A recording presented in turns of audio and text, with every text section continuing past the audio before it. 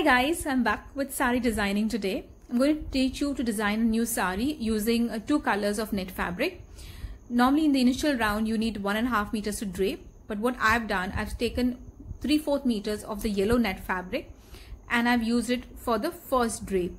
Okay, now you will realize this why I've done it later. Now the second part which I've used is orange net fabric. Instead of pleating it, I have already cut into panels and I've done kalidar. I've done few pleats and attached it as a kali, like a triangle in between the panels. Okay, and then after that I have made a belt. The belt is quite long and it is narrow, and after that comes the pallu. So you style it as per how you want. Now to begin the drape, what you will have to do is you'll have to see where the center of the pleating comes. Okay, it has to be in the center of your front body. Based on that, you will then tuck in the rest of the yellow fabric inside. So that is your first drape of the yellow fabric. Tuck it in very well in the petticoat. You could opt to wear a satin petticoat or a cotton petticoat. It purely depends upon your weather and your comfort level, because satin sometimes sticks to the body.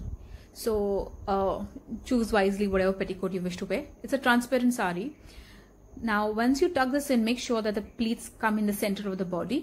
Okay, and while draping, the inside layer, that's the yellow net, has slightly moved towards the center, so we are going to shift it towards the side. Just make sure that when you drape this sari, like such sari runs in saris, everything's in order.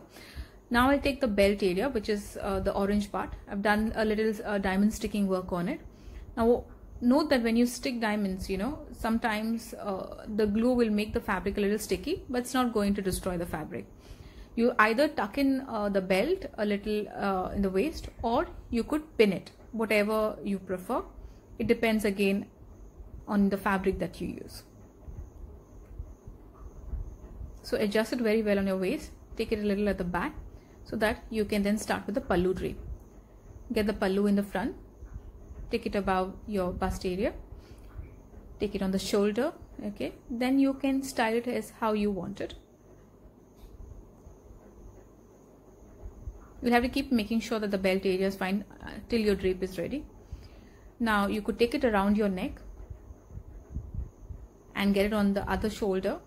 Then you could take end of it and tuck it in your waist, either on the side. Okay, it could go cross on the body or on the side, or you could take the edge and put it at the back, tuck it at the back, so you would have this look. Okay, or you could just leave it on the side, or you could leave it at the back, and this is how it would look. So it purely depends on you, like how you wish to wear it, how you wish to style it. A printed petticoat would really look good, I feel, on this, but it purely depends on you.